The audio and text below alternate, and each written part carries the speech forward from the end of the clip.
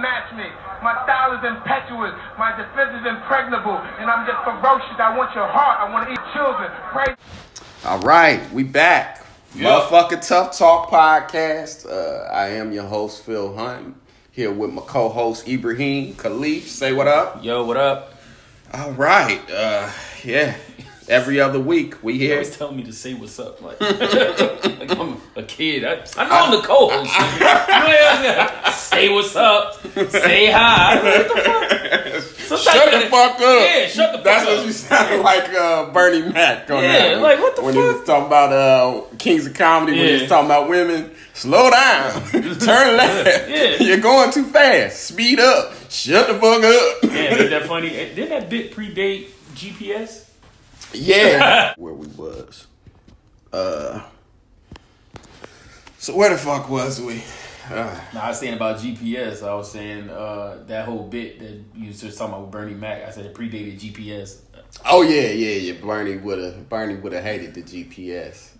Wouldn't it be funny to have to actually have a GPS? Yeah, actually be Bernie Mac. Yeah. I ain't scared of you motherfuckers. That shit play soon as the cops. You in the wrong motherfucking neighborhood. As soon as the cops pull up, I ain't scared of you motherfuckers. Like, nah, Bernie, this ain't the time for that. God bless Bernie, man.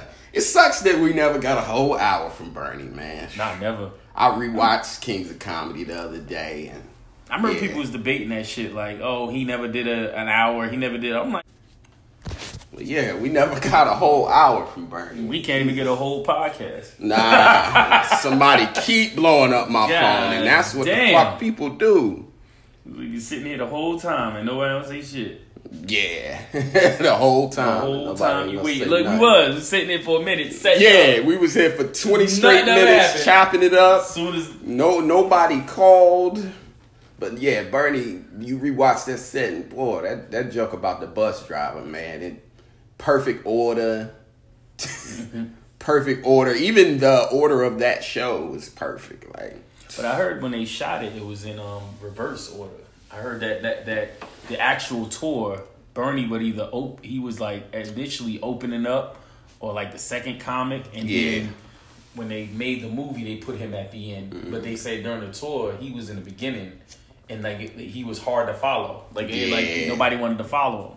Oh yeah, Eventually, they end up Eventually, the and order Steve up. is a perfect host. Like Steve to ease everybody in.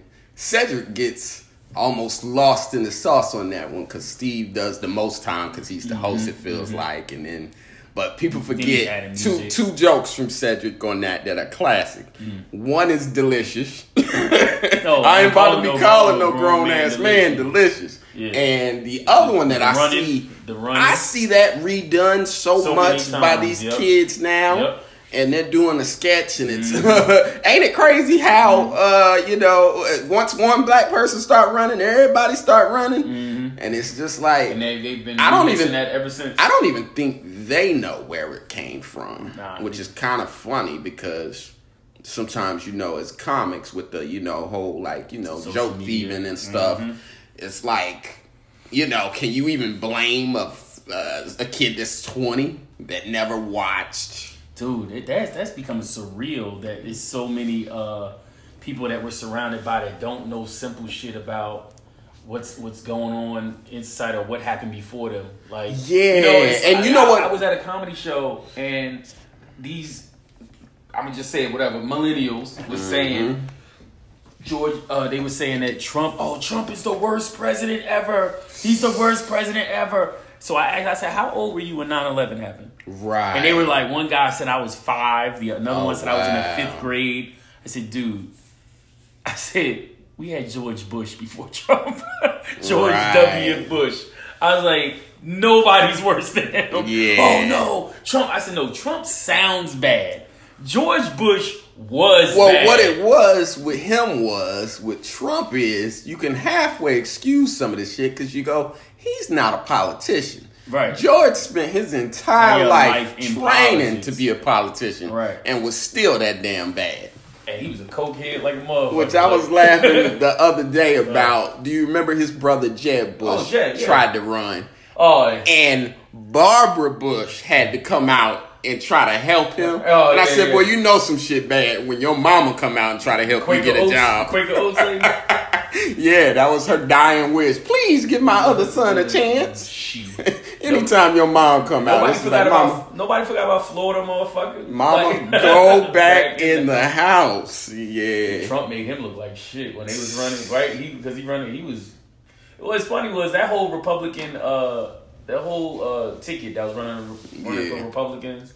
It was like Trump just unleashed a roast battle on everybody. Oh yeah, he won a big ass roast battle and he became the nominee. He's practically a mixtape rapper, and people don't get that. They keep sharing the bad shit he says, and it's not like, don't y'all get that this dude is a villain? Yeah. He's a heel. Yeah. He literally was in the WWF. Word, and he's in the Hall of Fame. Right. Like, it's almost like, and I mean, it's a joke that's obviously been done 1,000 times, or everybody has said it at some point, but it's one of those things where, like they were saying for Hitler, of like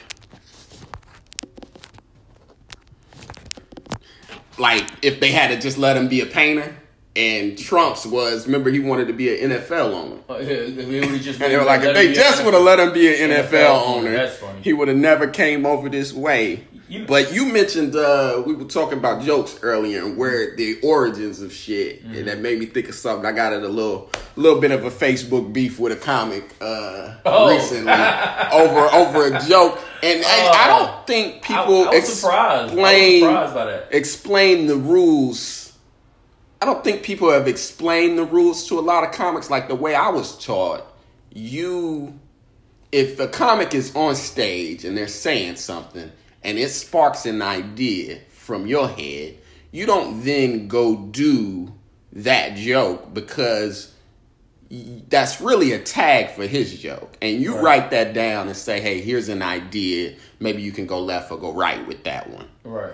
And you give that to them, and that kind of help keep things more of original. Right. Whereas when everybody is sparking ideas from everybody else, then everything seems derivative, and we all sound the same. That's kind of what's happening. I see with the with social media. It's like you see a lot of that. That's why at one point I had to get off of Facebook for a period, because it seemed like everybody was saying the same shit, and I don't like to do what anyone else is talking about. Or even if I do speak on a subject, it's going to be different. But you start noticing when I go to mics, when everyone literally has the same punchlines. And I'm like, and it's all because of social media. Social media and those memes are making shit comfortable and accessible to where everybody feels like they funny. But the whole thing with me, and my thing is current events, which, you know, anybody can do a current event topic. Obviously, if there's a mass shooting or, you know, a big current event, then everybody's kind of talking about that thing, so you can't take ownership of it. Right. But at the same time, with social media even, it's like, yo, give people space. So the Facebook beef thing was, I told a joke about Rush Limbaugh, which I just had the thought that, you know, he had announced that he got, what was it, lung cancer? I guess I didn't I couldn't get past how funny it was that Rush Limbaugh announced that his lungs were black in February. So of course I made the post, likes come rolling in or whatever, a few comments.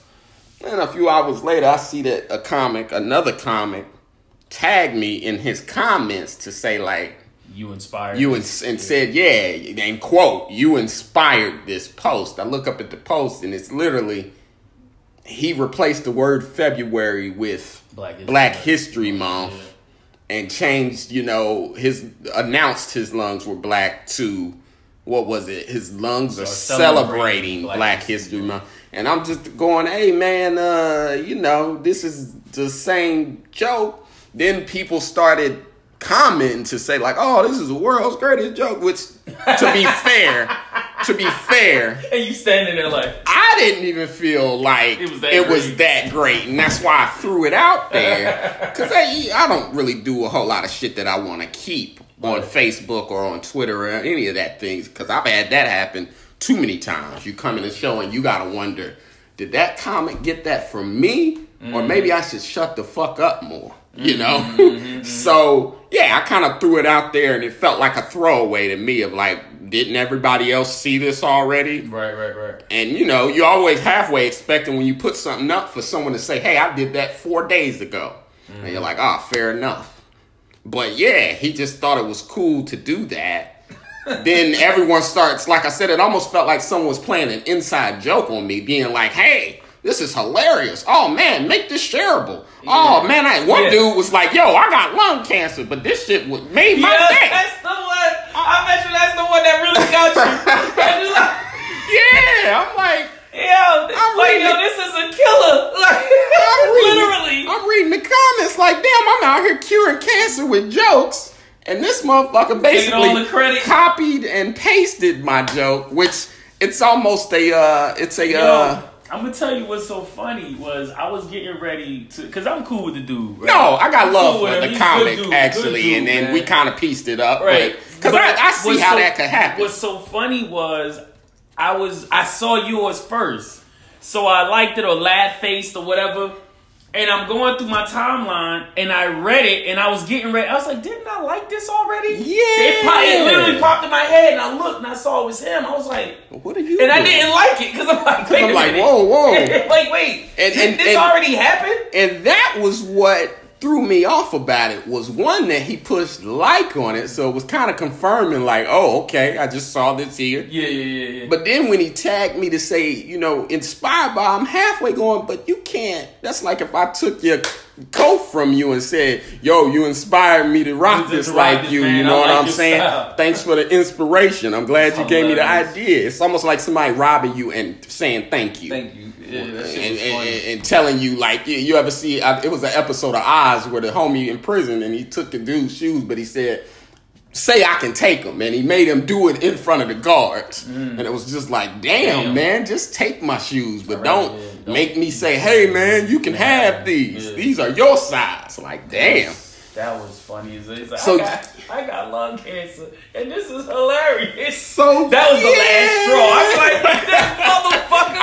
I progressively got more heated because at first I was just like, hey, man, the share button exists. You could always just press share. And then when I kept seeing the comments roll in, like I said, I'm like, is somebody playing an inside joke with me? Because I really, truly didn't even think the joke was that damn good. But that's why I'm paranoid about putting shit up on the internet, man. Like, I just recently seen a comic. So what do you think about this? I just recently seen a comic put up, he put up a special, came out. And one of his I have a Me Too joke. And his Me Too joke is, it takes a similar angle, but it's not this. Our guest is here. JC Best is here. Man. What is it? JC Knows Best. JC Best. What do we say? The JC Knows Best is like a brand. You know what I'm saying? But you know, that hasn't been lit for 5 years now. You know what I'm saying? Yeah. So it's just a regular name. Just JC Best. Okay, yeah. Because once you had the Knows Best, people always felt like this nigga don't know shit. Right. You opened yourself up to critique almost. Oh, I fucked myself a lot. Niggas didn't like me a lot. Like somebody was talking about talent one day, and they were just saying like, that's real pretentious, and they were so upset about it, and I'm like, you talking about talented comedian? Yeah, funny ass dude, but they were saying like, when you give yourself that name, it opens yourself up to critique. Yeah, I mean, I'll take it as you bet on yourself, though. Nah. When you say that. something talent, like that, and you know me, I got mad love for talent. Talent and put me up, and talent do all types of shows. One of the New York kings of comedy. If y'all don't know, talent, the comedian, look him up. What's his catchphrase? He always saying, "It's just comedy. It's just comedy." And he don't take any of this shit personally. But someone took issue with his name, was what it was saying, and it was saying it was pretentious, and I was like, oh, I saw what they was talking about because they was just saying. Yeah, I see what you're saying. On a first, as soon as you take it in, but once you see him perform, you're like, all right, fair enough. The nigga's talented. People don't remember Talent was in Sunset Park. Remember that shit? It's time to get live. It's time to get lit. Terrence Howard. You don't know Sunset Park? That's one of Terrence Howard's first movies. Wow. Remember, he was Spaceman. I like science, mister. That was Talent's role? Science is my favorite subject. No, but Talent was in the movie. He was in the movies, another basketball player. That was before he was saying Maine every 5 seconds. Fucking Talent was the first comic, because I'm not easily starstruck by anybody. Talent was the first comic that I saw face to face that I was like, oh shit. Yeah, you was like, I don't think I've ever met him. Because I grew up watching him. Right. You know what I mean? So I was like, oh shit. I met him at Yonkers Comedy Club. I was doing his comedy festival he did a few years back. And you like, shit was really like, real. Yo, I've sat in front of all types of other people and I don't give a fuck. Right. But Talent was the first one where I was like, fuck with shit. Talent. And his son's doing comedy now. His son's I met his son. He works at Caroline's. I put JC Knows Best because I do believe the shit I say. You know what I'm saying? Right. So, you know, Phil, I see this ignorant shit you post, and I don't really see a lot of the shit you post, but I know the real niggas I fuck with, they posting shit that they believe. Right. You know, so you can be funny and all of that, but I can't imagine niggas out here just like trying to be funny and not have an actual position to stand that's on. what I get mad about sometimes when I hear people, I say, but do you believe that shit? Yeah. Because when I get up that thread, I'm going to have to stand. I'm going to say, yo, meet me downstairs, motherfucker. I don't know if I'll say that, but I do got to stand on my dope. Because I meant that shit. So it ain't no backing away from it to me. What is a death threat anyway? That's trolling and shit. Nah, can't be fearful really of death threats, Nick. Rolling. You crazy. Because somebody could argue you was trolling to say that shit. So...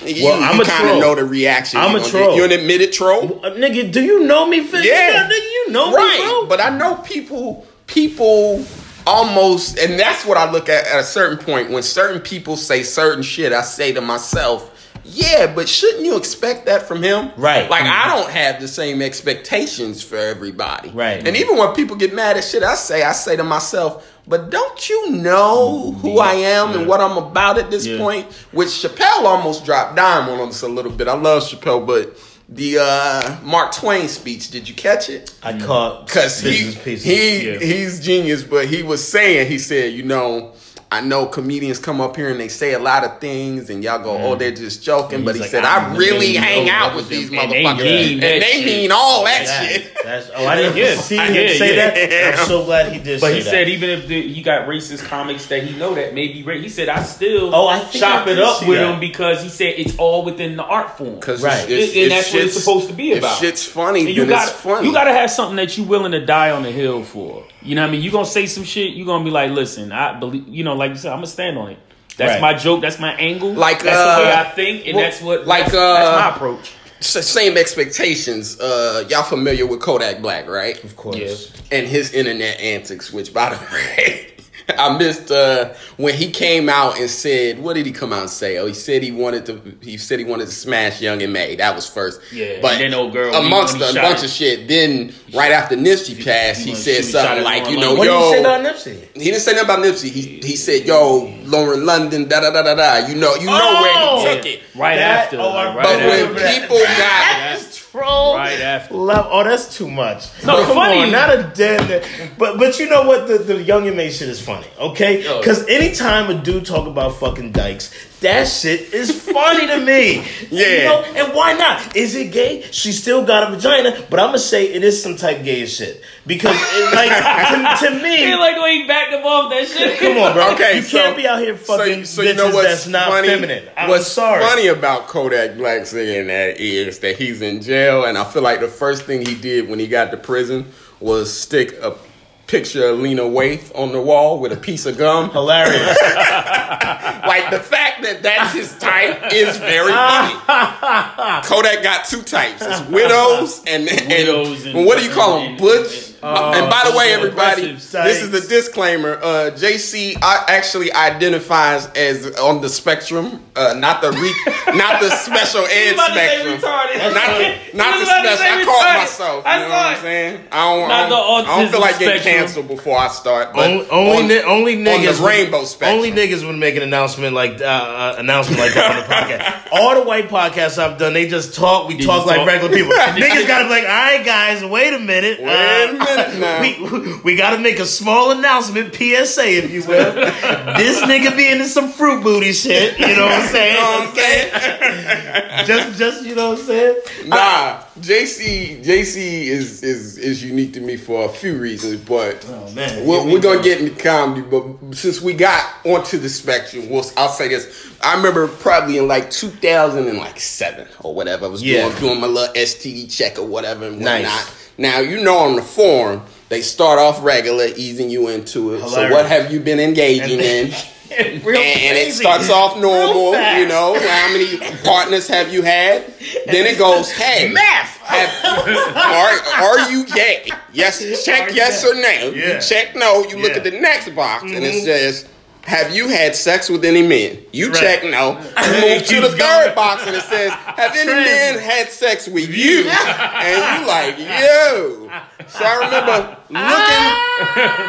I remember looking at the bottom of the form and it said MSM. And I asked the girl that was the nurse or whatever that was checking me out. She says, I said, what is MSM? And she said, it stands for men who sleep with men. I said, now you asked if I was gay. She dialed it back and said, there are some men who wouldn't say they're gay, but they sleep with men.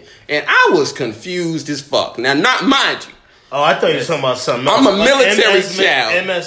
MSM was, she said it stood for men who sleep with men. Oh, I didn't know. So it was an acronym. Oh, okay. And I was confused because I said, well, ain't that the same thing as gay? You just asked me that. Yeah. She goes, there are a lot of men who sleep with men that would not say they were gay. And I said, okay, fair. I was confused. Now, mind you. What a great point. I grew up in between Indianapolis and Valdosta, Georgia. Yeah. Military kid. So I never really met. Now, granted, I met some gay people, but it was very obvious. Choir directors and shit like that. Right. It was very obvious that they were. So then when I met you and I remember you kind of coming out, I remember dudes hitting me up to say, yo, you heard about JC? And I'm like, wait, what? Because I remember you kind of had to put the post out there to say, yo, that's my lifestyle. That's how I live. Because you don't appear it and you don't sound it as stereotypical as that sounds. When I tell niggas I identify as straight, you know, I get laughed at and shit. But they don't understand it because, I don't know, I think maybe we just not ready. It's just that simple. And I'm not mad at niggas who ain't ready. You know, my family ain't ready for that. They be roasting. Like, we be roasting. It's well, see, rough. To me, the jokes are almost a way of being transparent. Right. Let you know, hey, motherfucker, right. I know about you. Right. And it's cool. Right. Because people get mad, and even now, the presidential election, Buttigieg, how you say his name? I don't fucking know. Buttigieg. I just found out he was a food nigga. I didn't know that. I thought he was regular. People are trying to blame the black vote. People keep saying they fear that he won't win because black religious voters won't vote for him. And I'm saying to myself, y'all gonna stop aiming homophobia at us. Right. I can remember back to, the 90s growing up. MTV played the movie for, was it Matthew Shepard? Right. And the white boys took him out in the woods in Texas and drug him, you know what I mean, for being gay. Right. And then even Post nightclub where the motherfucker shot, 60 people? Right. He broke the record. Yeah. Right. That was was he like an Indian or what we would call an Arab, hell? I guess Arab. Corner store. He was corner store. Bodega. He was bodega Spanish. He was corner store. Some of them niggas be Arab too. Okay, yeah, we don't know what they are.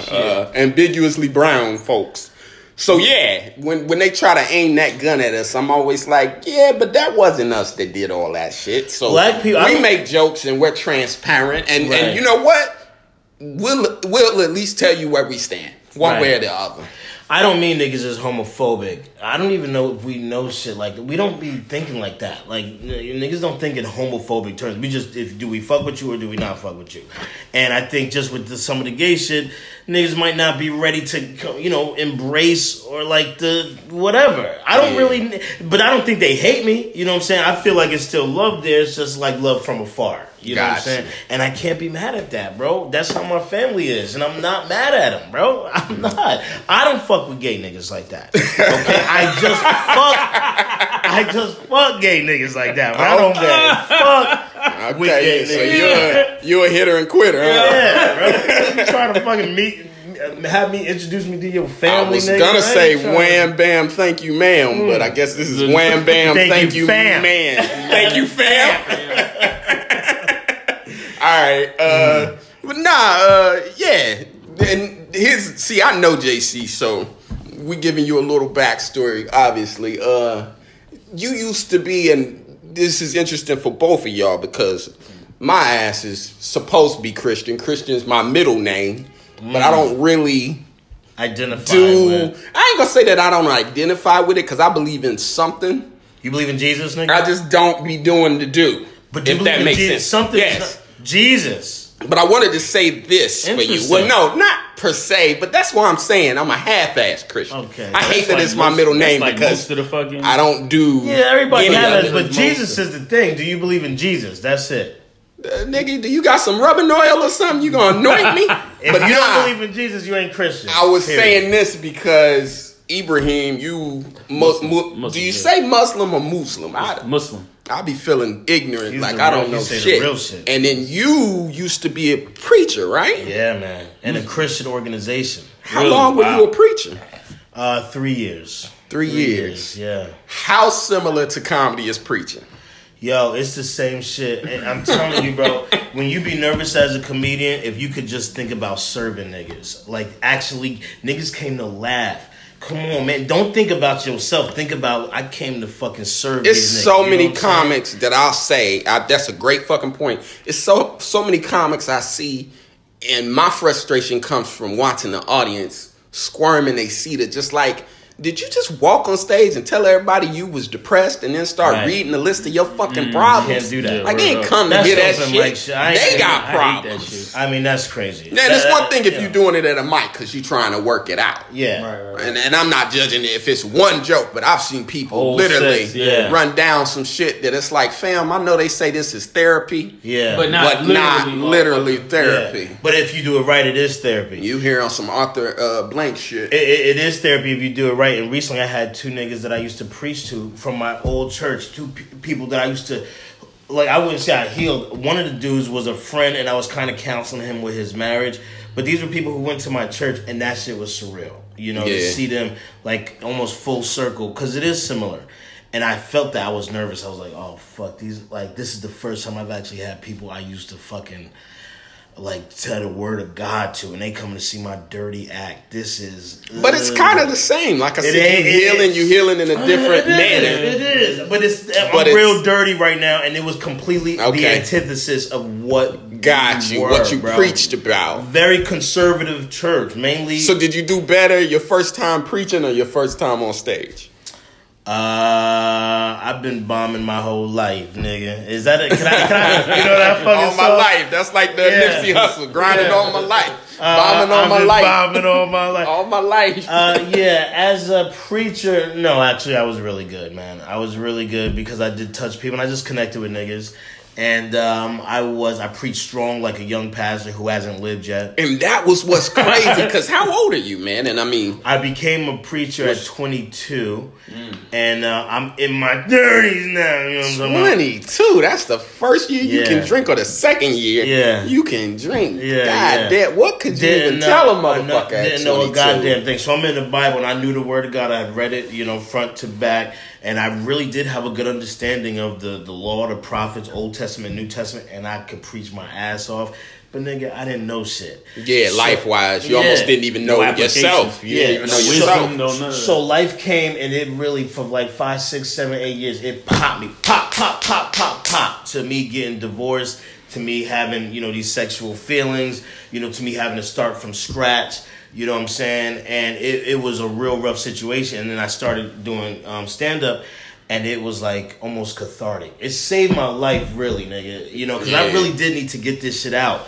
And by the time I started 30, I was just more honest, bro. I wasn't front. I was like, I ain't that nigga no more who gonna fit and act like he gonna tell you the word of God. He ain't even living right. Nah, I'm gonna go on stage and I'm gonna just be raw, and this is what it is, boo-boo, to the point where I probably overshoot. I'm starting to just learn how to pull it back. Dial that back even. But I was like, nah, we finna be real this time around. Finding that balance. So I just got to think, connecting with niggas, and it's so the same similar to preaching, and we might as well pass that collection plate around. It's the same shit. I feel like I would be good at preaching. Yeah, you remember them games like what was the shit? rock star where they would play a certain key and you had the guitar hero. I wish they would make like a black preacher version where you just gotta hit all the right notes to get the collection plate going. And whoever fill up their collection plate first win the game. That's hilarious. Because that shit look fun to me. I be watching preachers and I be like, you used to have a couple sketches when you was a teacher. Yes. So it's the same Fool's same Comedy School. Yeah. The Fool's Comedy School. And you was getting over on niggas then. You know what I'm saying? It do feel like it's easy. It's just like comedy, hack comedy. Yeah. Rhythm and cadence. Yeah, rhythm and cadence. And if you can rhythm and cadence people,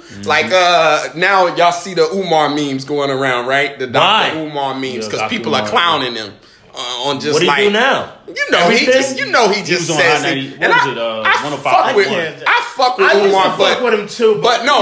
Let me qualify that statement. I fuck with Umar. A lot of things he says are true, and then there are things that it's just like, hey, come on, man. Did you just try to like preaching is next to pimping? Okay. Where you just turn a phrase real quick. Like I was fucking around a lot about. But it is very similar to that. About power. A lot of the the TV show. Nigga. The that's TV, all they right. are, In the same suits. Right. Same suits. Yeah, man. He got hoes and this dude got the choir and the deacons. That's it. But nah, it's literally just rhythm and cadence. Like what was I talking about with the Umar memes, and Power. The season finale, and then Malcolm, who shot Malcolm or who killed Malcolm, is on Netflix. And I just rhythm and cadence. I was like, yo, fucking y'all worried about who shot Ghost, but y'all ain't worried about who shot Malcolm X. They can tell you who shot Ghost, but they can't tell you who shot Malcolm X. That's because we lack power. Right. Y'all too busy worried about stars and not worried about ours. And I was like, see, I would have won the goddamn game right there. It's literally that easy. Just rhythm and cadence. That's it. Yeah. But you preached. Where did you preach at? So I was stationed in Rensselaer, New York, which is the next city over from Albany, New York. It ain't even a whole lot of seeing out there. Yeah, it's not a lot, bro. And I was out with my new wife. You know what I'm saying? Because the thing with a preacher is you need to be. You just can't be preaching at couples. You need to be living. So you're going through the same struggles as him. So I married my wife at 24. Okay, and that's when things really started building up because we have to travel and the pressure is on, bro. It felt like a celebrity. You would go from congregation to congregation. So I worked all down Jersey. I worked down North Carolina, Charlotte. I went up to Toronto. So you was on tour, upstate New York, nigga. That's crazy. And every single week you doing an hour and 10. And I was a funny preacher, nigga. Yeah, personality. You had bars.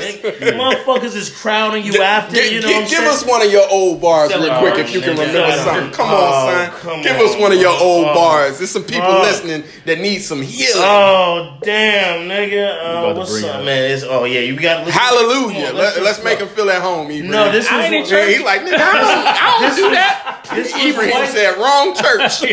This was again predominantly white church. We didn't. He was killing it. Mainstream room. I really hate to say mainstream room. I absolutely was. Fuck these nigga churches. Let me tell you something. You in the black preachers group on Facebook. These nigga churches ain't shit. Oh, they weren't paying right? What happened? The Baptist audience. First off, black people being real like crazy Christians to me is so crazy. That was a religion given to y'all niggas, okay? That's not really a real religion that is in the history of black people on this earth. It's like I was saying to him earlier, and I mean, he's Muslim, obviously, but I was telling somebody the other day, like, yo, Christianity is lazy. It allow you to lay around. Muslim, you gotta fucking pray 3 times a day. 5 times a day? Mm-hmm. So I'm tripping. I thought it was 3. Yeah, 5 times. 5 times a day and to the east. So you gotta know things. And fast at certain times. You can't eat certain food. No. Christianity, you just eating everything. Oh man, another good point, nigga. The mainstream black nigga churches and even a lot of white churches, Roman Catholic, is that definition lazy. But if you're doing Christianity right, no, that shit is on par with all of the Judaic religion, the Semitic, all the Semitic. So we diet Christians. Nigga, we what you're saying. It's more cultural than anything. Come on, man. I kept the Sabbath, bro. It's Saturday. Like 6 days shall you work, 7 days shall you rest. That's Saturday, not this bum. Niggas who be going to church on Sunday, I be laughing at them. That's not real. This is shit that was brought in That's in the fashion show. Come on, nigga. You know, and then they be making up scripture, come as you are. Nigga, that ain't no real scripture, nigga. It ain't no such thing as come as you are. Niggas made up shit. We really believe that shit. They quote a lot more preachers than they do at the actual word. Yeah, it's like rappers. You know what I'm saying? But we actually believe. It's all propaganda. That's why I say that all the time. What was in the Bible. That was it. We only taught what was in the Bible. And you was preaching like anti-gay stuff too? Oh man, I was killing you. Was going hard? Homosexuals' backs, nigga. Oh, I was killing fruitcakes' backs, nigga. You was tearing the rainbow up? If we could have said faggot in church, I'd be up on that pulpit calling these niggas a faggot. I was one of them type niggas. So you was ripping up the rainbow on the pulpit? I was fucking digging them out. And That's then crazy. I started digging them out. Then I was really digging them out. Well, see, that... But see, that's he came full circle. The irony. He came full circle. Literally came full circle.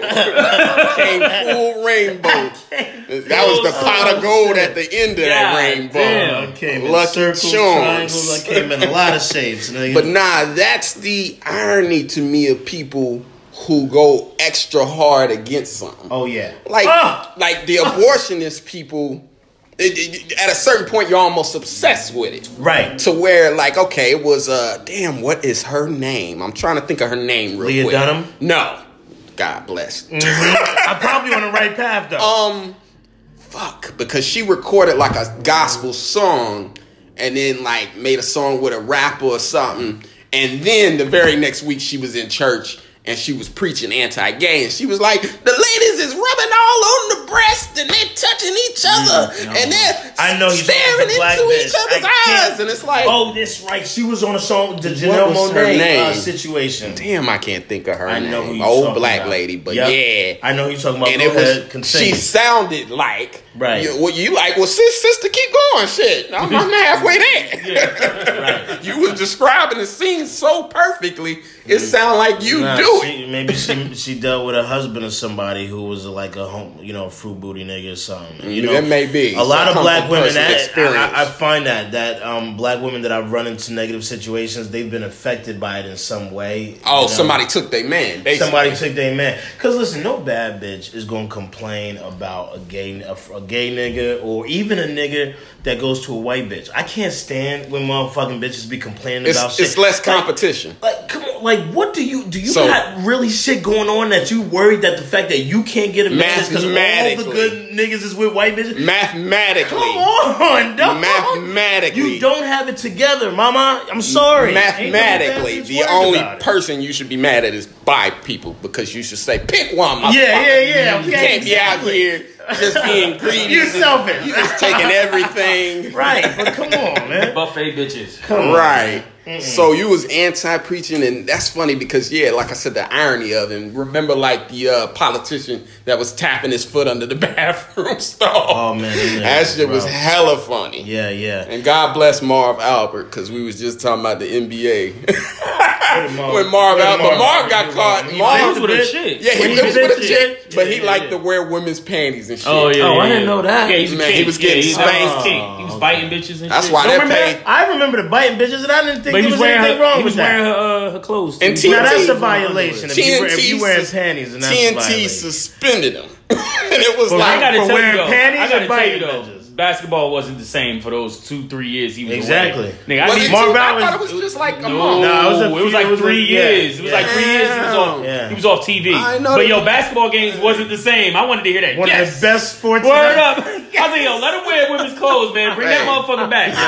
Bring that motherfucker back. Motherfucker hit a shot. Hey, I'm listening for the announcer. I'm like, it don't hit the same. Freaky Marv. Same, man. Hey, freaky Marv. Word man. up. Let Marv bite bitches left and right. What Marv used to say. Let Marv look Yes. like. Oh, See, that's why I'm I have my issues with sometimes the gay community, because I'll say like, okay, but is that progressive or is that your own personal thing? But at the same time, I'm pro it because let motherfuckers live their life. What the fuck we suspending Marv Albert for wearing women's pants? What the fuck they got to do with me? They ain't got shit to do with me. Maybe the negligee was helping him call the game better. I don't know what he was doing. Right. So. Oh, and I guess that is called, he's a part of the gay community? Because he's wearing, I don't even know what that would be called, honestly. I think that would just be a kink that he's a lot of shit. Right. Some type of homo shit to be wearing panties, nigga. So, which is weird now because, sex workers, everybody's pro sex worker, but then they're still harassing Robert Kraft about getting the rubbing tug. So it's like, well, if you're pro sex worker, then you gotta be pro the person patronizing. Actually, they should be pushing for that sex worker to get time and a half. So which I'm dealing with them old balls. It's like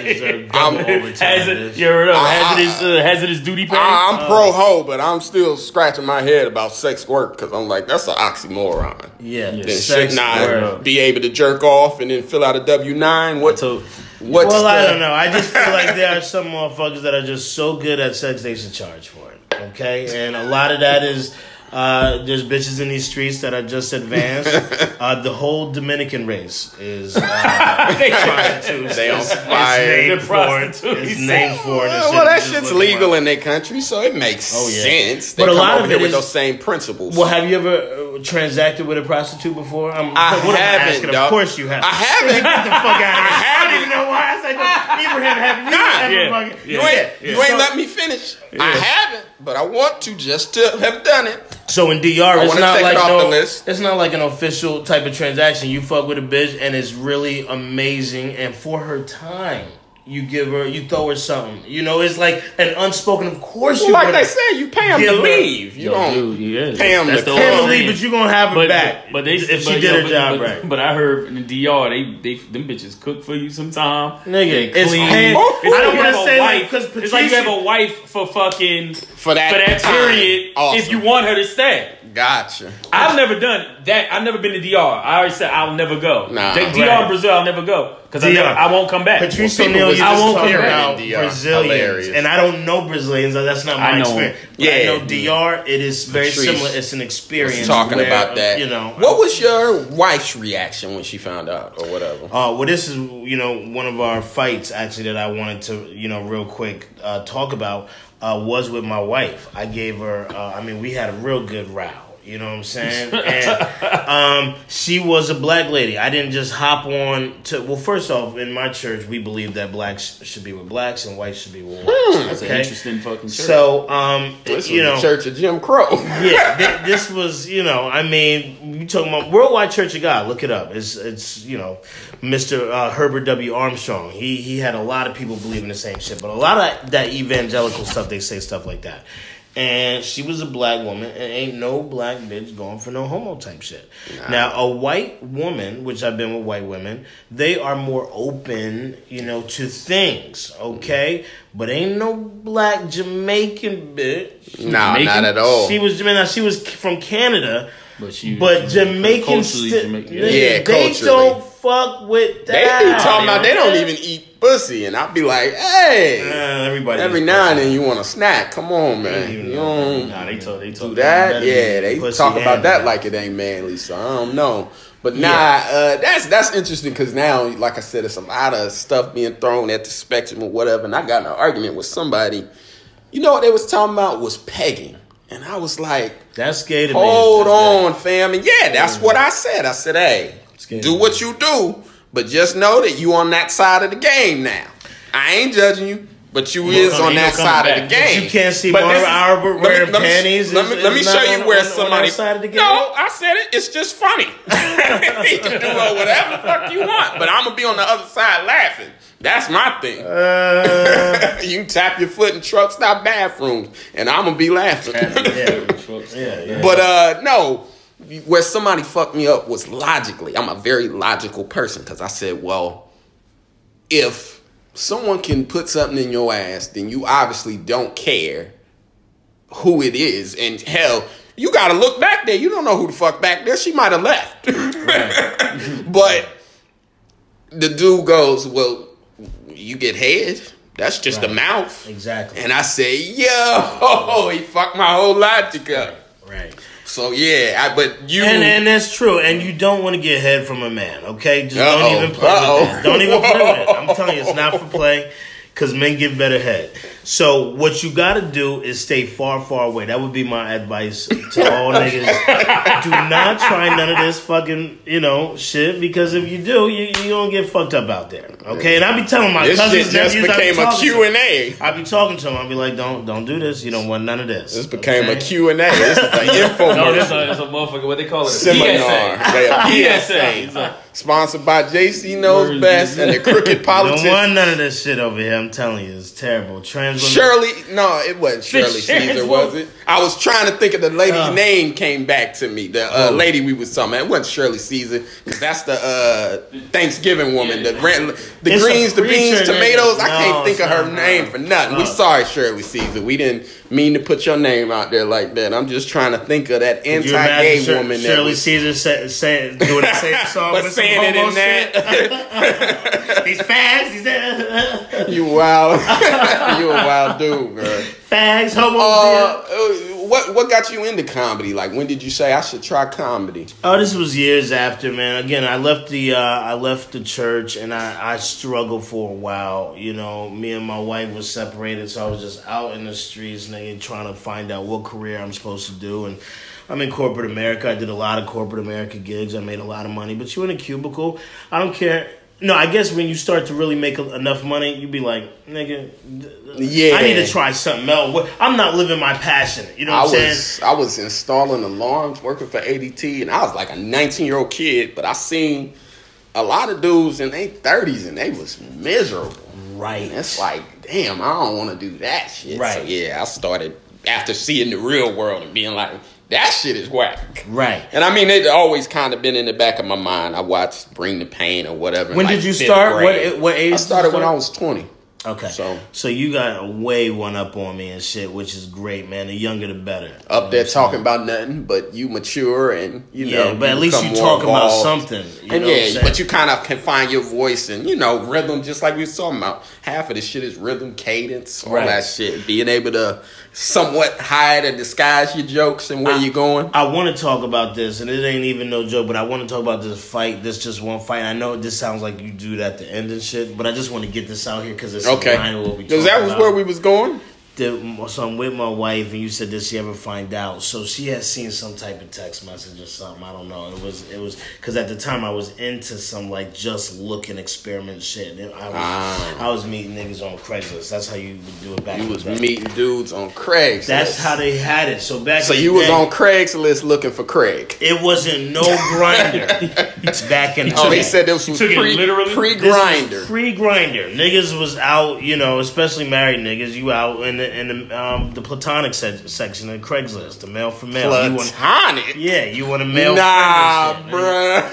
You go play basketball and I didn't even know that was a thing. Then you really play ball and shit. Oh wow! I didn't even know that was a section. Men looking for men talking about platonic. Cruising section for niggas who have bitches. Hey, bro, be honest with yourself. So I was out there doing that, and I had just met whoever it was. I had whoever I had in my phone, and this is me, full preacher, everything. Yeah. And I think she had seen it one morning. And nigga, when I say she blacked out, okay? I think where was I at? I was in the house, in the bedroom, chilling. And she, I guess, took my phone and ran to the car, freaked the fuck out. Oh, she was uncovering all types of shit. She seen something in the text. I don't know what she seen, but she came back in the house, nigga, and that was it. She was off. She hit you with the Bible? Actually... matter of fact, if I recall, do like Born Identity, put the book, put the book against his face, the good book into the face, put it into his throat. Yeah. Born Identity on you. The limited edition King James. Yeah. The new international version, that Jamaican version. Oh yeah. She had the page open to Sodom and Gomorrah. Oh yeah. Bam. Which a part of that. So she actually put hands on you?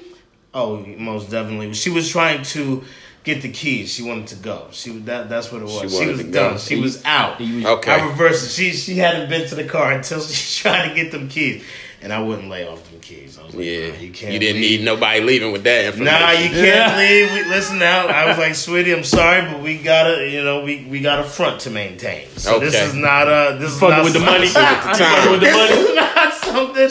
She was Malcolm and you was Elijah at that moment. This is good for me and you. We both benefit from Fucking this. with my bread. So did she wind up leaving you out? And you what happened? Did you come to terms? So with in terms of the fight first, because the shit was so dramatic. We talk, and I see you. I feel like I've seen you type or really take some creep positions about hitting women, and I could be wrong. But each time that I feel like you've said some shit, I was like, correct. I agree with it. Well, nah, it's qualified statements.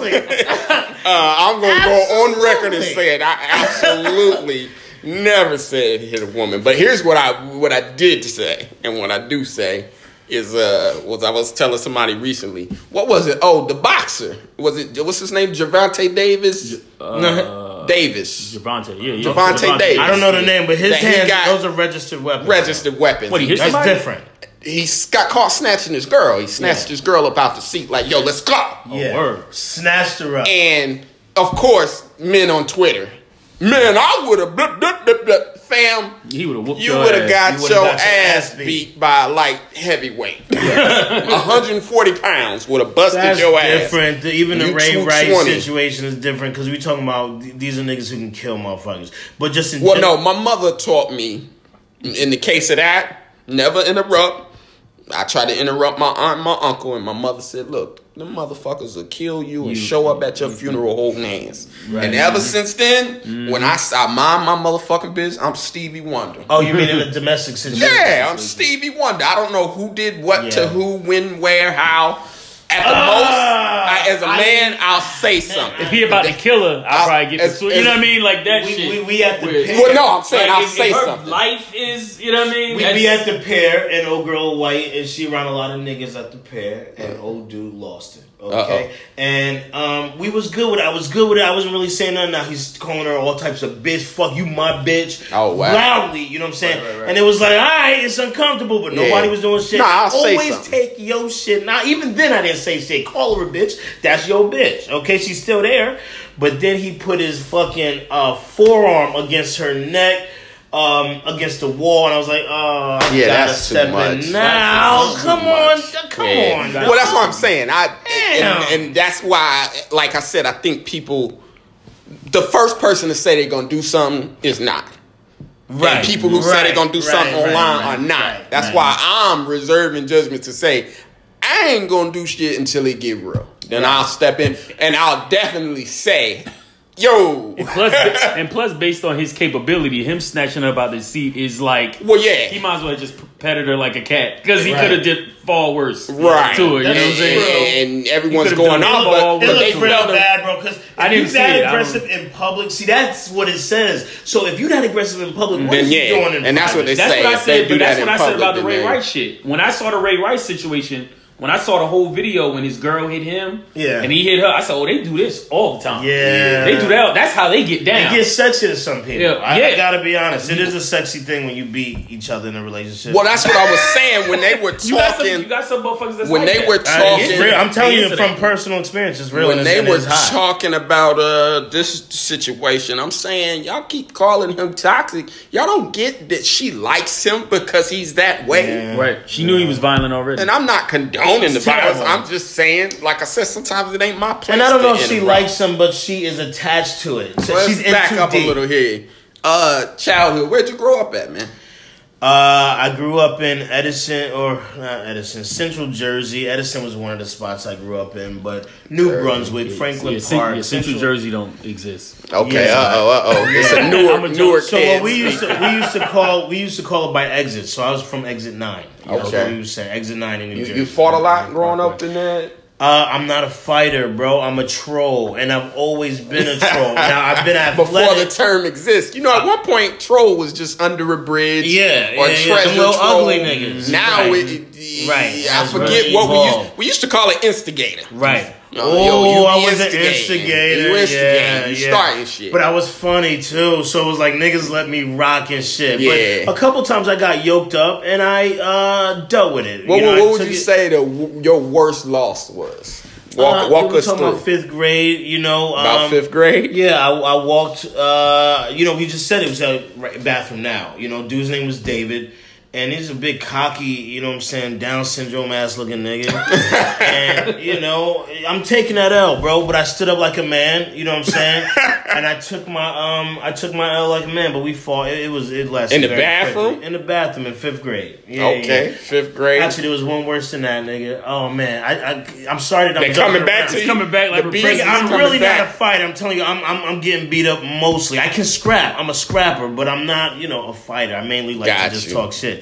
So this time in high school on the bus, nigga, you know how the bus be, everybody in the back, all the niggas in the back, you know what I'm saying? All the lit motherfuckers in the back. You already niggas know. Is talking shit, and I must have instigated and gone too far. I can't even remember quite what exactly I did. It's funny when that line get crossed, somebody go, oh, crossed the line, nigga. Next thing you know, and bro, dude, this is so embarrassing for me to say because this was real tragic back in the day. He slapped me like a duel, nigga. You know how you used to challenge niggas to a duel back in the day with the gloves. So you got slapped how Rick James was slapping people. Nigga, no, more so like the 8-ball nigga in the train when he slapped that bitch. Shit, it was like, the 8-ball man. Yeah. But he did it with the backhand, and the whole bus was like, damn! I'd rather motherfuckers just punch me. Oh, man. Punch me, don't slap me. And that's why I said it's so with the back of the hand, too. Nigga, it's like I'm not even gonna... I tell you. I'm not even gonna ball my fist up. Oh, I'm just nigga, it was so disrespectful. My most embarrassing one was... And I mean, when I was a freshman in high school. Right. So I'm already this height now. I'm 5'4", 5'7" in platforms. Look, nigga, you 5'5" now. How'd you think? Okay. So back then, I'm like 5 foot. Man, and this motherfucker used to fuck with me every day. Which you in high school, which if a motherfucker flunk a grade, and don't let him flunk 2 grades. Motherfuckers in the 19 with facial hair. Yeah. So I'm 14, and this motherfucker was a senior in my gym class. Who had been left back? But he used to fuck with me every day, and he was about 6 foot tall. And I remember finally one day, I hit this motherfucker. I mean, he had been hit. He wouldn't hit me, but he would push. He would say little shit. And, I got 3 sisters, so that was an easy way for somebody to start a fight with you. Your sister XYZ. So I would kind of just sit there and take it like, damn, I don't want to get suspended. Let me just take this shit. So finally, he started thinking I'm a punk. So finally, one day, and I mean, the whole class is observing. Every day, he fucks with me. So finally, one day, it probably took about 3 months. I get up, and he says something, and I just walk right over to him. Bam. Punch him in the jaw. Nah, listen. I punch him right in his fucking jaw. And I think because every day we had been kind of face to face and he would always say or do something to me and I never did nothing back, that it surprised him. But this was what was so embarrassing. One girl looked and just went, and don't you even do nothing to him because you be messing with him every day. Oh, my God. And then everybody just went, yeah. And then, he might have left you alone even he that. went, all right, fair enough. And I'm just like, fuck. I wanted a real fight. In my mind, I had been going through it every day. Like, all right, this is damn, I finally fucking hit this motherfucker. And I was hyped. I was ready for the fight. And then the girl goes, don't you even do nothing to him. And then he agreed. And it was just like, damn, I'm that much of a bitch out here in these streets. Everybody just felt like about time. It was no contest. It don't even register in his thing. Yeah, everybody just went, nah, don't do that to him, man. But that's funny. You got backhanded. Did you hit him back? It was so much commotion. That type of shit going wild. It kind of like dispersed, and I really did. I took that L. I was like, did you start preaching? Nah, nigga, this was before preaching. Did you say that's okay? David slapped Goliath with the slingshot. Nigga passed around a collection plate. You must turn the other cheek. So, was you into religion then? Did you grow up religious? Oh, yeah, I grew up religious, bro. I grew up really, really religious. That's why when I was going through the shit with my wife, it was so crazy because I felt bad for her, but then I couldn't just take an L. And, me and her actually we went for like blows a little bit. I mean, I'm sure she took an elbow to the face. Okay. Definitely. It wasn't going to be no type of situation. Well, the Lord forgives, but Gayle King don't, nigga. So she gonna have to get you for that. Yeah. Which, by the way, that whole thing, Gayle King. How funny is it that she was interviewing a WNBA player? When I saw that, I said, "Oh, this is a setup." Reaching. It was a setup, from jump. It's like Lisa. Look, y'all didn't interview Lisa Leslie all them years she played on the Sparks, all types of MVP trophies. She dunked in the game and still didn't get a Good Morning America interview. It took for an NBA player to die for you to get some. Yeah, specifically a nigga that had quote unquote some charges. So how do you, as a woman, look as a decorated real funny? Professor, Y'all didn't give a fuck about her being decorated that whole time, like you said. It's women WNBA players. What I don't like is the whole shit about everybody talking about because what Snoop said about Gayle and all of them. Now all of a sudden we hate black women. It's like, nah, she's been called out on some fuck shit she did. Which was why black women? Was there another woman that's got to be? No. Well, nah. But they're saying because of how he reacted to the situation, now it's become this narrative online that black men hate black women. And everybody's running to Gayle and Oprah's defense because he shouldn't have disrespected. Snoop been calling girls bitches and hoes. For a long time. Tell you something, not that makes it funky better. Dog head bitch, not bitch. Okay, that's a little one step up. So that's Snoop an aggressive type shit. I thought Snoop's language could have been better, but I do agree with the sentiment of like, look, we've had 20-something years to talk about Kobe's charges. Y'all could have asked him about them. Right. Now that he's dead, kind of let that shit rest in peace. And my general rule is I can never be more upset than the victim is. Right. So if that woman ain't said nothing, then I don't think it's for us to be digging up and bringing up. So here's my issue with them. My issue with them is timing. I don't like Gayle or Oprah's timing. Fucking Oprah sits up on the Central Park 5 documentary crying with Ava DuVernay like she didn't have a platform back then to kind of help their case. But then she was quiet and it was time to hug Bill Clinton and hug Trump and take pictures with Weinstein. That's not timing, nigga. That's an agenda. And that's what it feels like. That did not fit her agenda. Right. This dude. Right. So actually, they got perfect timing. And now that Me Too is popping, you sat up smiling with Michael Jackson the whole time he was alive. And now that Me Too is popping and he's dead, it's time for dead Negro documentaries and shit. And then even the Russell Simmons thing that it's like, which she pulled out of, but it's like you shouldn't have ever been in it in the first place. Because when it was happening and he was fat farming and it was Def Jamming, he was on your couch. And you got pictures with him as well. So my issue is with people, the narrative that is somehow brave to be the 50th person to say something. To me, that's a pile on. And it's like, let the people, I don't have an issue with justice for those women. If they have an issue with him, let them take up that issue. But you don't need to pile on. He already going down. I don't know about that. I don't care. If you creeping, you out here raping, let it all happen. Well, no, but that's what I'm saying. But I'm saying I don't give a fuck. The pile on becomes overkill. And like I said, the narrative that it's brave. Go ahead, get your shit off, Oprah. But this narrative that it's brave, not brave and that it needs to be shined a light on and that they deserve money because Gayle King got paid right after that R. Kelly interview. Bro, it's definitely not brave, but I will say for what their agenda is, it does serve their purpose very well. For comment, listen, we talk about timing shit. I know dude gotta go. No, I'm listening. 5 to 10 minutes. For timing and shit, we almost done. Like niggas talk about timing for a Kobe joke or something like that. My thing is the timing is when it's hot, bro. So, I can't take that position of you can tell a joke no matter what the fucking situation is, as long as it's hot right then and there, and then say, Gayle and what's the name timing is wrong. They got an agenda. We as comics got an agenda. It's all, I don't have everybody got to play their say position. Funny shit.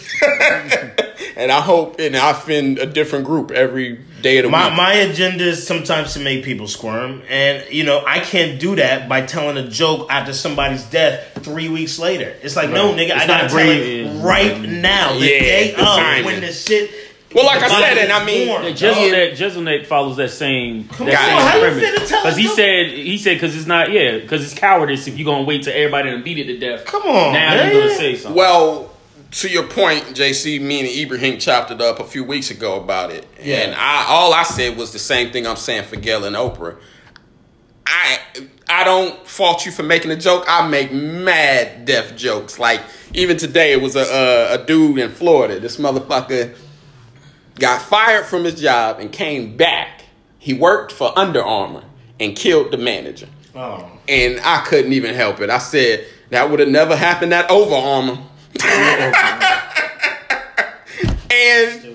And it's just like, So I can't be a hypocrite and say don't. Right. But where I'm going to disagree with most comics is this narrative that is brave.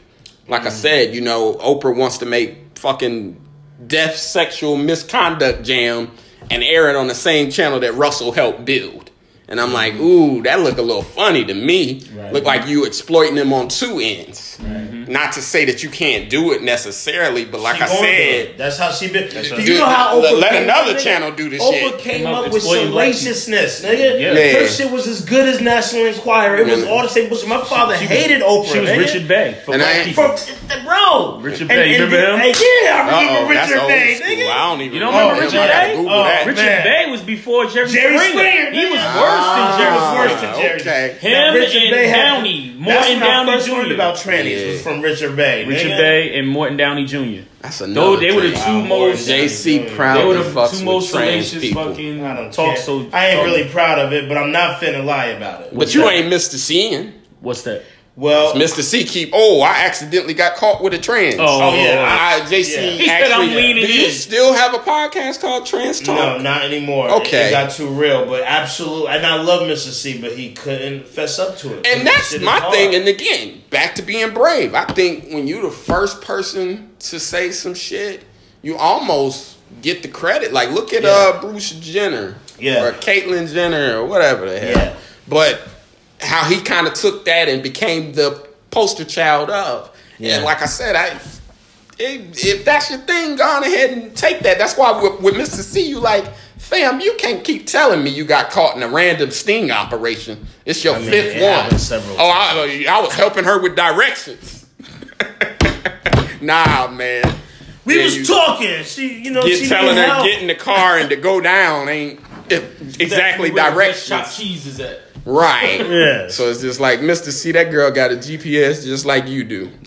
Stop playing with us. Oh, he got caught again? He got caught like 3 or 4 times. I heard about 2. It's been more since then. I remember the first. It ain't no since then, nigga. Everybody knows that. Now if he getting caught, it's like, oh, okay. And then this is what I hate about. That don't make news no more. This is what I hate about movies. But we'll wrap up on Auntie Oprah. Like I said, I disagree with Snoop's language, but I agree with the sentiment because, like I said, all those pictures.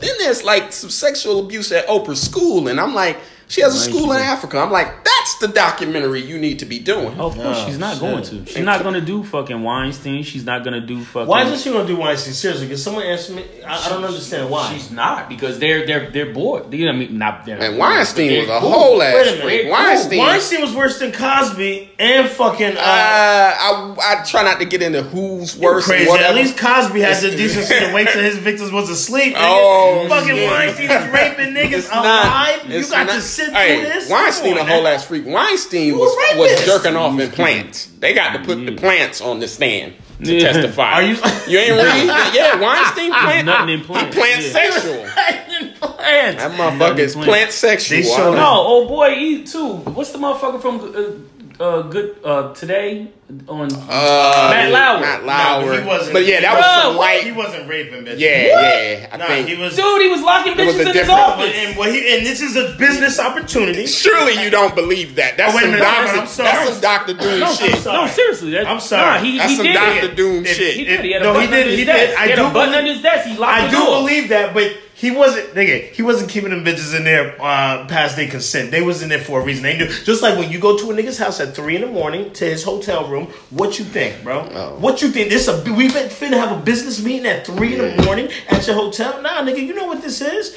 That's different than just raping and taking a pussy, bro. Yeah, I'm sorry. You come on. But I mean, this is a business opportunity. That Lowry's offering promotions. It's definitely levels to shit. That's the same argument they say about Weinstein, and the same one that levels said to about shit. Cosby. But all I'm saying shit. is Weinstein that's the documentary. Sold shit off of the fucking documentary that Oprah. I don't know if all Weinstein shits was same rape. shit you can say about Bill too. Same shit. It was definitely immoral, criminal type shit. Yeah, Weinstein is a criminal. And we just want some diversity in the documentaries. Is all people are saying. Yeah, Woody Allen married the girl that his wife's daughter.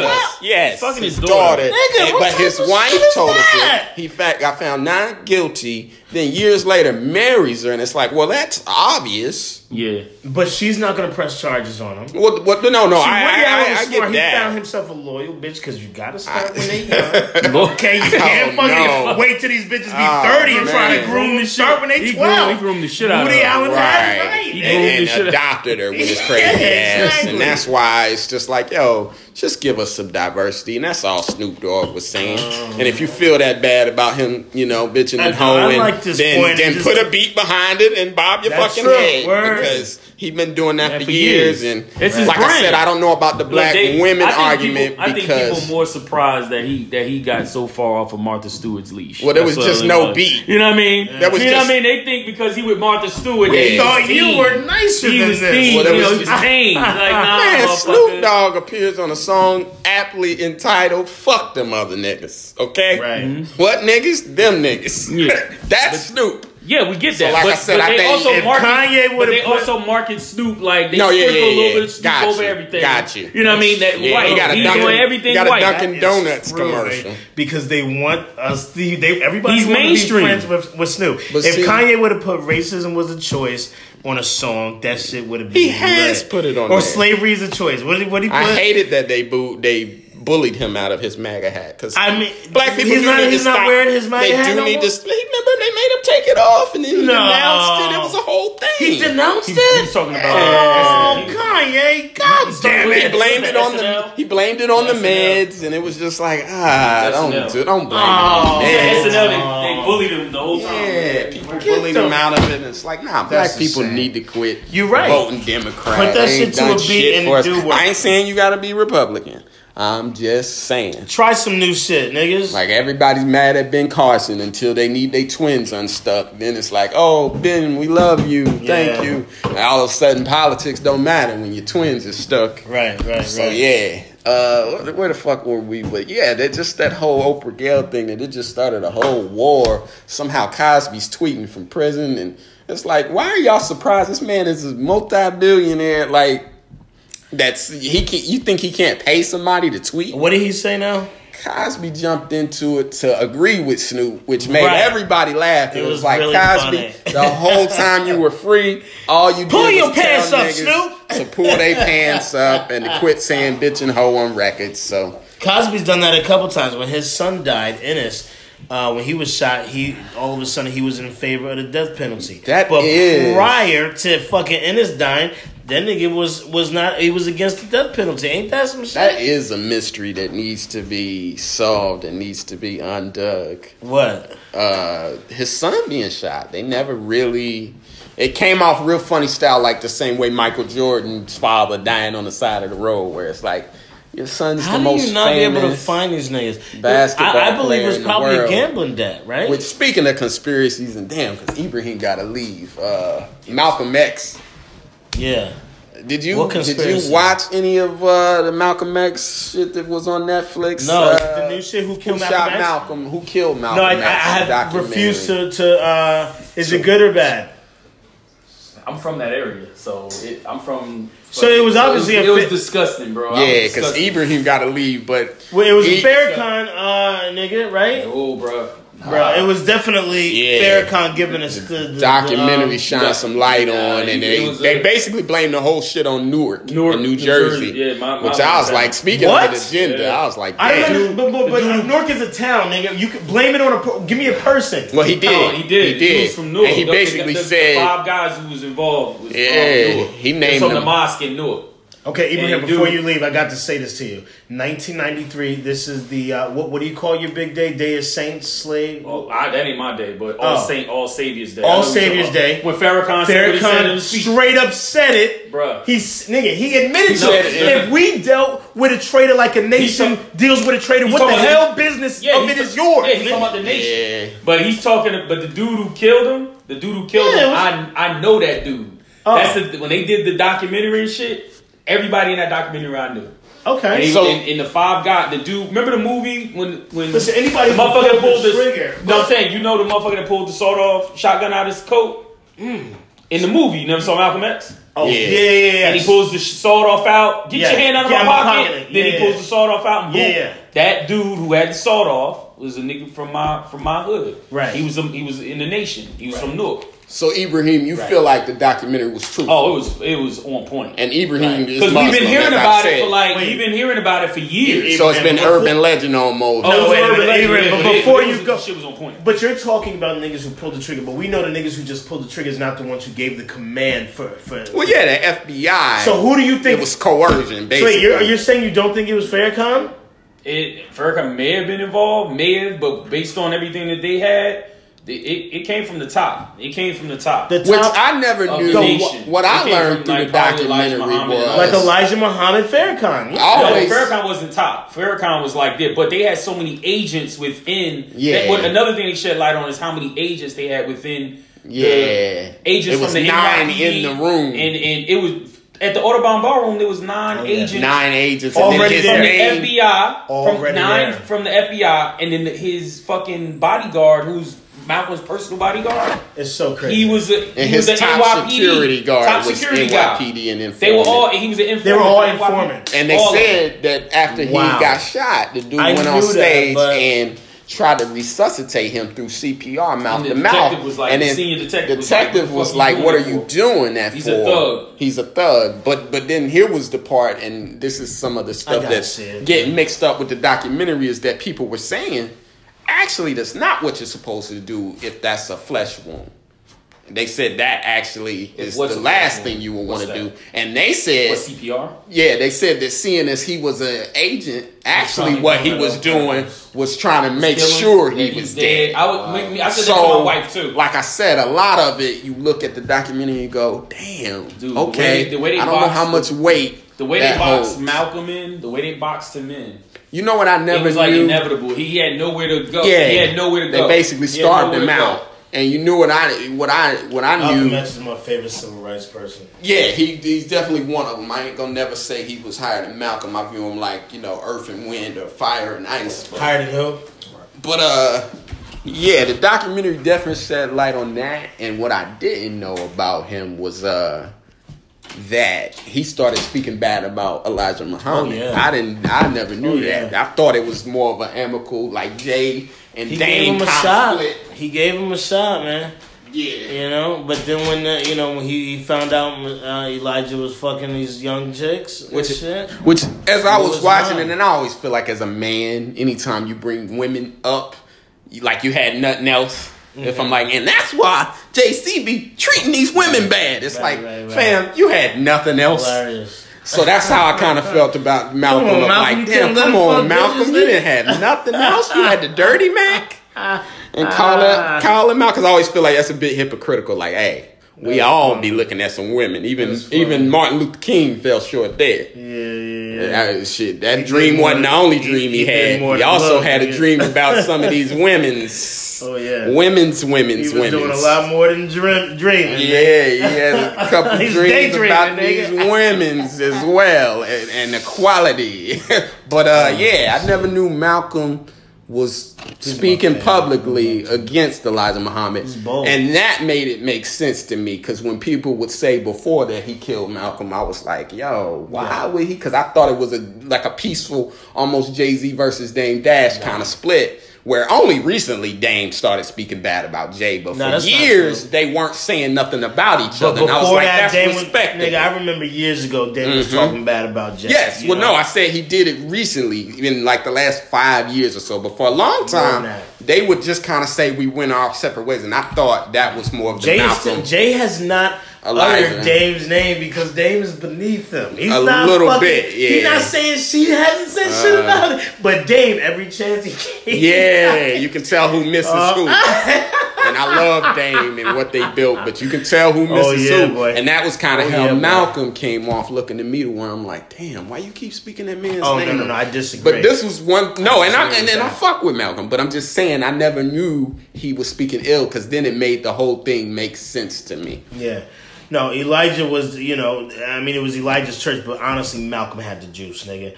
Like, the whole nation knew about Malcolm X and him being a ridiculous orator. And he was a threat to fucking Elijah. And if Elijah would have let Malcolm flourish, that nigga would have... Yeah. It felt like he would have been the first black president. Man, he would have fucking wings fly, bro. Yeah, MLK as his vice or something, or whatever, vice versa. They could have swapped it. Acted right. Actually, before MLK died... He was your people's, though. He was a preacher, so you're not fucking with him? He was pimping, nigga. Pimping, nigga. But see, I can't fault that, man. I'm not talking about just bitches. Okay, so not only was and I hate to fucking malign nigga. These is the fathers. Yeah, so I'm not gonna malign. But the truth is the truth, nigga. And the truth of the matter is that this nigga, a lot of the speeches he had wasn't his. A lot of the MLK or Malcolm? No. I can't malign Malcolm. Malcolm is good. Although Malcolm did do some homo shit. Malcolm X did do some homo shit. I don't know nothing about that. Yeah, we can talk about that. We can talk about that in a second. But in terms of MLK, MLK. What is the word called when you're saying he plagiarized? Come on, that's I don't know about that neither. Yeah, that's common knowledge. I don't know about that either. But but I'll let you say that's your thing. But so what I wanted to say was, like I said, I didn't know he spoke against him. But here's the thing about leadership, and we'll see what you think about this. When I watched the whole documentary, and you can watch it. Oh, I gotta watch it. Elijah Muhammad is speaking. Elijah can't be but like 5'3".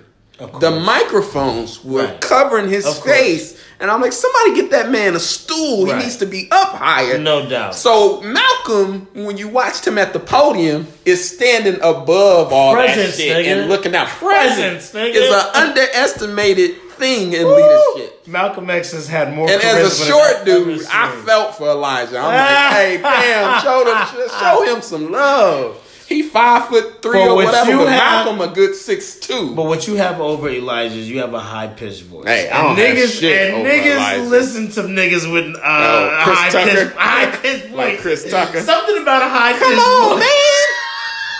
You got knocked the fuck out. Nigga, I seen you at comic strip. I was like, I'm walking in the building. I'm like, Phil's on stage. Yeah, that's funny. Muhammad had a very low voice. He had no presence, no charisma. It was like nothing. You know what I'm saying? But the motherfucker built that, so he had to have something. Nigga, I don't know. I would love to know statistics on that, but I think Malcolm X is what really he definitely took it to the top. He definitely took it to the top with the charisma and being able to bring in people. So he was a Benedict Arnold to like I said, I felt like once I start seeing him speak bad about the dude, I said, damn, okay. I'm not saying they should have killed him, but now that makes sense that they did, which is still fucked up because to me, even when you kill somebody, they live forever. You actually make them bigger than they were. Right. Which I think the best thing is to let somebody get whacked. Right. Like don't even utter their name. Like how people treat Eminem now, which I still fuck with him. The bars is still there. But niggas don't be like. But people on Twitter and shit be killing him. Like, it's so whack. And it's like, but y'all don't know what Biggie would have sounded like on his 10th album. Right. You know what I mean? So, but he's not. But M is not even whack though. But we live in a fucking what's the word? I can't quite pronounce it properly. Hyperbole. I don't know. Hyperbole. Bole, motherfucker. Nah, I know I said that wrong. But he's not even. Maybe the swag is not what it was when he first came out. Well, the time is just different. He's the same. We're different. We're different. We're not fucking 15 anymore. People think that the artist changed. It's like, no, the artist is the same. You're different. You got kids, nigga. It don't resonate the same. But no, I do understand what people say when they say he's whack. When M came out, he had a recklessness about him that was just He still has a recklessness about him. It's a rapper named. Well, how many times he spits crazy, but he doesn't have that reckless swag. You can't surprise people anymore. Is what it is. Like I said, your tolerance for his shit is different. Right. To where your ear catch is different. But he's on. It's a new rapper named Boogie. Dope. Okay. Gotta check this motherfucker out. But he got a song called Rainy Days, and M's on it, and M said, like a shepherd having sex with a sheep. Fuck what you heard. And I'm like, bars. Right. That's a great metaphor. Fuck what you heard. Yeah. Like, come on. That's a double entendre. What you heard. Wow. A fucking double entendre right there in his opening bar. And I'm like, that motherfucker's still spitting. You just not the same no more. You not popping pills no more. You don't live in your mom's crib no more. It don't feel the same. And that's the problem, No, but his bars he don't is pop the pills same. either. If he popped pills, we'd be like, yo, man, So you like your artist near death? Nigga, you have to be lit, bro. I love all these celebrities that's messy. That's your job, nigga. You a celebrity. I don't want my politicians messy. I don't want preachers messy. And that's the weird thing. I want celebrities to be messy. Treating everybody. We started treating everybody by that same standard. That's why what Snoop Dogg said didn't surprise me. I'm like, if the shit made you mad, throw a beat behind it. Yeah, exactly. Right. And that's what disappointed me about the whole Malcolm thing was it really got sad when Betty Shabazz started speaking, and you're like, damn, they are asking her questions with microphones in her face literally 5 minutes after her husband got shot. And she doesn't answer like 4 or 5 questions. And finally she looks up and it's just like, yo, the woman got like 6 kids. Like, let her live. Like, give her her moment. But I realized then when they was talking about the firebombing, and I think 2 things with the documentary. One is I think it's hard for people to grasp really in 1960 how much they hated niggas. Because people are like, even the dude that's doing the documentary, as he's walking around, is like, can you believe that they won't prosecute this man? And the dude that served 20 years in prison goes, yeah, I can believe it. He's like, they're white. They don't care nothing about us. I did 20 years in prison. And he goes, I didn't do it. And the man goes, you really didn't do it? And he looks back at him and goes, you think I would have survived 20 years in prison if they knew I did that shit? And he goes, then basically they let you know that the shotgun man, which I think his name was William Bradley, and then he converted and changed his name like twice to something Islamic, and basically walks off the scene and gets a bum deal, you know. It doesn't go down for that murder, but goes down for a bunch of other shit that he had done. And it's like, yeah, it was real easy probably for them to pull him in the office and say, look, do us this one favor and we won't send you to jail for life. Right. Dude comes back out into the community in Newark, and like Ibrahim was saying before he left, he's a boxing coach, and they gave him a hero sit-up. He appears, the trigger? Yes, that they said pulled the trigger. He appears in a Cory Booker campaign ad for Cory Booker running for president. Did he admit to doing it? He never admits it, right? But this was the tricky thing, and I wish Ibrahim hadn't left because he's Muslim and he could probably tell me what it's called. They go to Mecca and they cleanse, right? And from my understanding, and I could be wrong on this, my understanding was once they cleanse and change that name, you almost are no longer supposed to ask them about that. Man, and a few of the dudes in the documentary basically damn near square up with the dude because he's asking them touchy questions about dude that allegedly pulled the trigger. And the dude kind of looks at him and goes, that's between him and Allah. You let that rest. Listen, I don't care about that. First off, that's bullshit. I want to know, did he kill the nigga? That's number one. Number two, I don't really care so much about the nigga who pulled the trigger. I care about who gave the call. Now, Farrakhan was, again, on, I think the dude's, now I forget what the show was in the 90s. He was with Malcolm X's daughter. And they asked him point blank, did you do it? And he said to the daughter, he turned to her and he said, if I said any of the words that caused the death of your father, please forgive me. I am sorry for that. Yeah. He admitted to it, nigga. And they were basically putting a lot of propaganda out there, and that's why who cares who actually did the pulling of the trigger? They said the now, FBI, what I do want to know is, that's what I want to know. Was it the fucking Was it them niggas who gave it, or was it the FBI? Well, I think it was both of them working together and saying we have a common enemy because J. Edgar Hoover hated us. Come on, he broke up the Panthers, CIA, all that shit. But that's so true. Now that's I think it was even.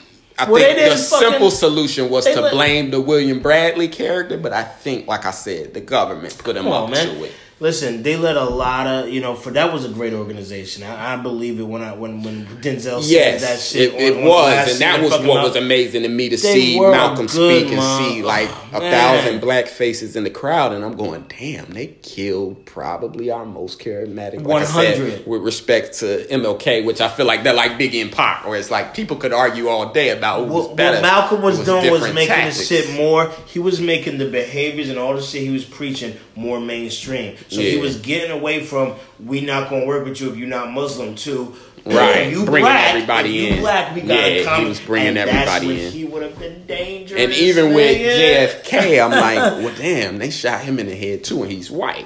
Yeah. But like I said, with Betty Shabazz and them, they had firebombed their house, and I realized they did the same thing to MLK, and I'm like, damn, he is right. And there's even a clip of Malcolm saying, like, damn, they came after my kids. Like, I understand when y'all come after me, but my wife and my kids. Right. And I'm realizing with JFK, they never went after the women and the kids. They at least gave him that space of like, we're going to blow your fucking head off. Right. But your wife and your kids can live.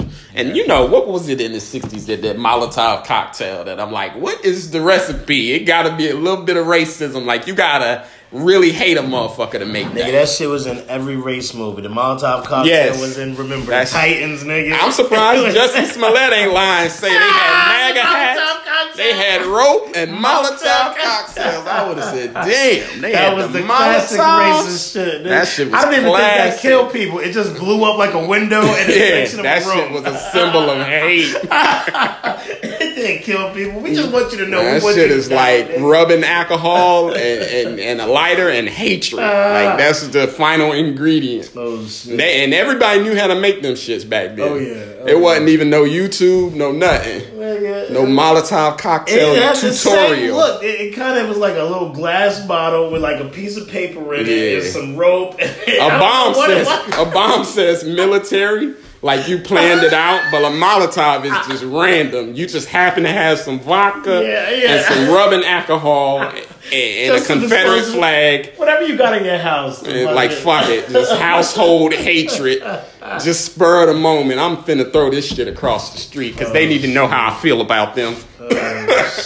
That Molotov shit is deadly. Yes, sir. But shit, we gotta wrap it up, man. Yeah, shit, man. It's been fun, man. Sorry that you got slapped in the back of the bus. That was so many years ago. I really was on the wife shit. Nigga. I just thought that was an epic fight because she went in. Yeah, we can't go into your wife fights though. Oh, that's too bad. I mean, that was her wifely duty. She was supposed to. She was supposed to do it, and she was strong. She surprised me. I mean, she was really getting me, but you know, she was stronger than you thought. She was stronger than I thought. I was like, oh, carrying them really collection plates. Leave me. She had them biceps. I was like, she's really trying to leave me. She looked around, but y'all didn't have no vodka. She would have Molotov your ass. Definitely. All right, it's been an episode of the motherfucking Tough Talk podcast. JC Best, where can they find you at on social media? JC Knows Best on Instagram, Twitter, and whatever else, and then regular on Facebook, JC. Any upcoming shows you want to plug? Yeah, man, I got a show at New York Comedy Club Sunday night. It's a dirty show. It's midnight, and I think this is something they're going to be starting on a, weekly basis. So that's a fun show I got. I got a show at Levity Live next Thursday. Okay, cool. American Me comedy folks. Okay, dope. Dope shit. Levity Live. Go check out JC Best. Very funny comedian. Per usual, I am Phil Hunt, all over social media, website, funnyphil.com.